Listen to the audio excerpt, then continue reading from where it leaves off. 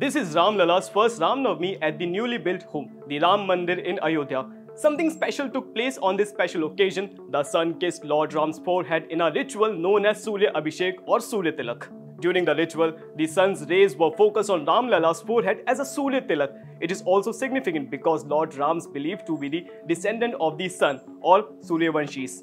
Scientists from the IITR were wrote into the design to Surya Tilak mechanism. But what is Surya Tilak or Suryabhishek? The term Suryabhishek is derived from Surya, the sun, and Abhishek, a ritual. Suryabhishek is actually a mix of optics and mechanism at play, where the sun's rays are made to fall on the idol's forehead as a symbol of reverence. The same mechanism has been used in the Ram temple, but the engineering is a bit different. However, the practice of Suryabhishek using mechanism is not new and has been essential to the ancient temple of the Indian subcontinent. At precisely 12 p.m., the sun rays lit up the forehead of Ram Lalla, seated in the sanctum of the Ram Mandir for around 2 to 2.5 minutes. The sunlight illuminating Ram Lalla's forehead created a Surya Tilak. The Sri Ram Janmabhoomi Trust, responsible for the Ram temple's management, had been working for this movement well in the advance to ensure the project's success. 2 trials of the Suryabhishek were done before the ceremony on Ram Navami, with the IIT team employing an apparatus with the high-quality mirrors and lenses to precisely direct the sun rays onto Ram Lalla's forehead at a specific time.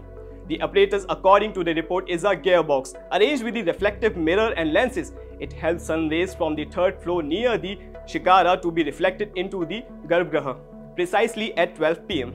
The Tilak apparatus use components made of brass and bronze material for their durability and corrosion resistance. Based on the lunar calendar, the gearbox has been engineered to accurately position the sun on Ram Navami day each year. The optical path, piping and the tip tilts are designed without spring for longevity and low maintenance. Panchadhatu, a traditional Indian alloy, also has been used in the Surya Tilak apparatus. While the Suryabhishek in Ayodhya uses lenses and mirror to guide the sun rays onto Ram Lalla's forehead, ancient Indian temples traditionally incorporated astronomically calculated opening in and around the Garbhagriha to allow sunlight to directly illuminate the deity on the specific days, combining tradition and technology. The ritual and scope of Suryabhishek has been a norm in several Jain temple and Hindu sun temple across India.